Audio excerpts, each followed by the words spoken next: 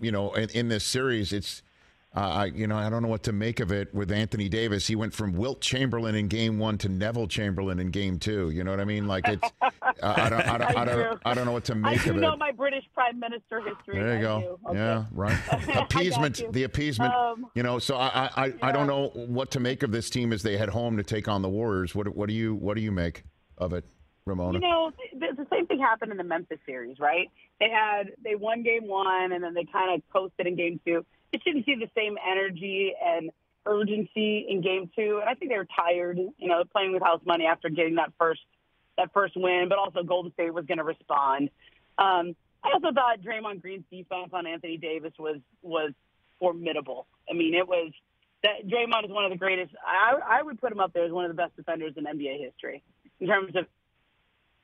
I mean, last series he was guarding De'Aaron Fox. In this series, he's defending Anthony Davis. That's ridiculous that he can do that. I can't believe that the same guy can guard those two players really well, too. And I thought he made AD's life a lot harder. The Warriors just basically said, we're just going to be physical with Anthony Davis. We're just going to make him very uncomfortable. And it's not really how the Warriors play. I mean, they're known as a sort of they play fast, and it's the Curry flurries, right? And Klay hitting threes, and they move the ball, and they have that sort of organized chaos. But they can be physical when they need to be, and that's what they're going to do the rest of the series on Anthony Davis. And he then has to adjust, and I think he will coming home. Well, and again, Draymond, as you bring up, Ramona Shelburne here on the Rich Eisen Show, he's gone in these playoffs from the guy who we all thought would never appear again after he hit King James and the Crown Jewels all those years ago and cost his team there. And he reared his, ugly foot, I guess, onto the chest of Sabonis. And we're all wondering if he's even a viable piece anymore. And he shows again, he's just a Hall of Famer, man. He's a Hall of Famer as they come. So watching these Warriors, I can't help but think about the deep dive I'm going to read. Maybe you'll write it. Maybe someone else will write it. It's coming after this season. And it's going to either be about another championship run or one that came short. What will the deep dive about this Warriors season reveal, do you think, Ramona? What do you think? You know what? I'm definitely going to write it. I've already been planning on that, right? I bet.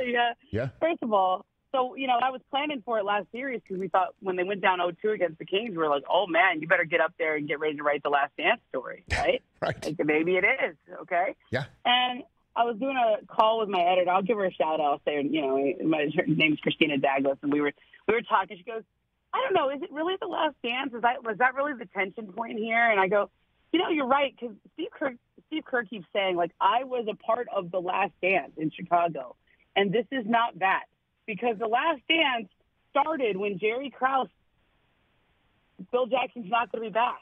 Like, he was already hiring his replacement, and so they knew it was over. It's like, I don't know if you watch Succession or anything, but like when they say this is the last season of Succession at the beginning of the year, like you kind of know what's going to happen at some point during the final season, right? I don't want. Are we far enough past? I think we're still. Yeah, we're still in there. Okay. Yeah. So we're still in that gray zone.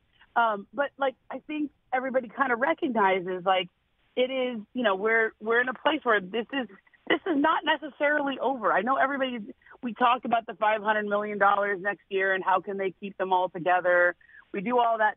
I don't know that it's over. I think it gets harder. Being around that team, there's a sort of quality, and that's what the deep dive is about. I think what these playoffs have made very clear is that there's no reason to break up these three guys. These guys, they might be getting older, and I know the Warriors tried to take the two-pronged approach, like let's have the older guys and then draft and develop a new generation to take over for them and pass the baton. And watching these playoffs, guys, the younger generation is not ready, and they're not cut from the same cloth. And I think you just keep this group together as long as you can. So if there are trades to be made, I mean, you're gonna hear stuff. Mm-hmm. Draymond's going to decide on his player option. Klay makes $43 million in an expiring deal.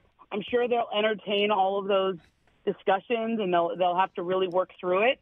But if I'm Golden State and you want to still have a chance to win a title every year, you just keep those three guys together, and you you do what you got to do with everyone else. You know, keep Wiggins, and I don't know what you say about. I don't know what happens with Jordan Poole. I don't know what happens with Kuminga and Moody and some of the young players that they've gotten chances to develop. And Poole, I think, has done a good job, but he hasn't really given anyone the confidence that he's going to be the next Steph, right? So I think these three guys they're still there, and they're still together, and they should just stay together for as long as they can, because that combination works, and maybe that deep dive is really just about fighting for it, proving that you're still there. It's not going to look as young or quick or pretty as it did in 2015, but they still know how to make adjustments. They still know how to win. They still know how to have big games when they need them. Catch the Rich Eisen Show every single day on the Roku channel, 12 to 3 Eastern, for free.